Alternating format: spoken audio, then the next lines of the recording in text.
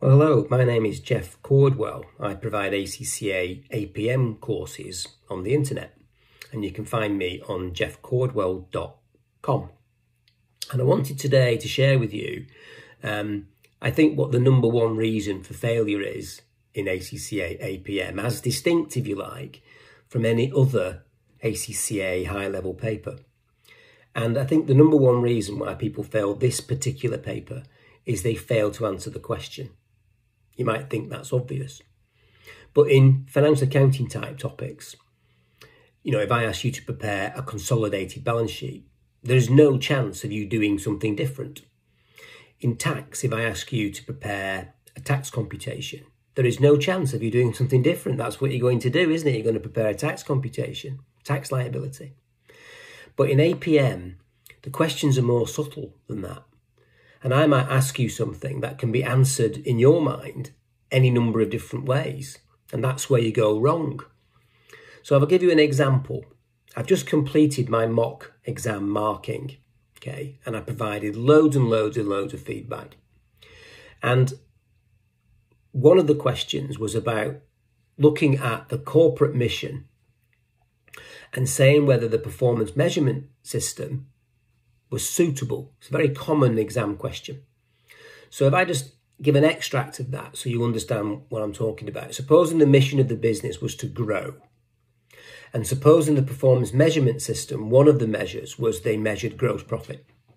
And your job is to tell me whether that performance measurement system is appropriate, is suitable for the objective of growth. And if you do that, if you talk about that, then you'll score marks. But it's very easy to not do that and do something slightly different, but yet feel that you're making relevant, technically accurate points that score. So for example, you might say, well, look, gross profit is always available, the data's available, so that makes it a good measurement.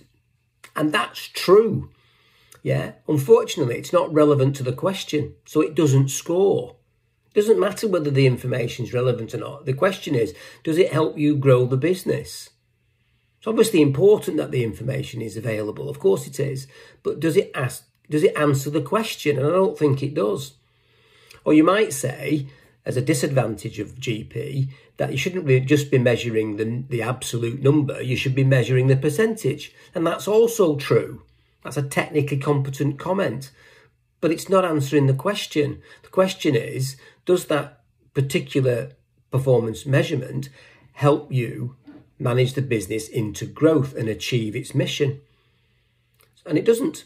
So you can sit there in the APM exam writing what you think are sensible, technically competent, accurate comments and just not score.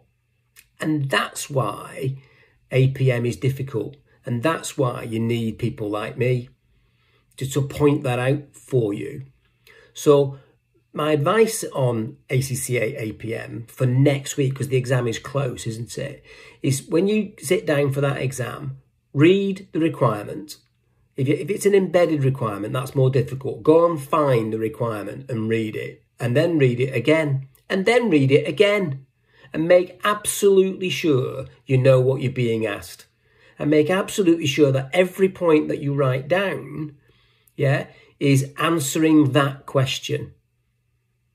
Okay? Not demonstrating your knowledge of gross profit in my little example. Yeah, and if you do that, I promise you that the marks that you're used to getting will go up significantly. Because you'll be answering the question and the markers will love you for it. Because let me tell you, when you're marking ACCA APM, you have to wade through a load of technically accurate, competent comments that are just not quite answering the question. And if you answer the question in this exam, then you'll score.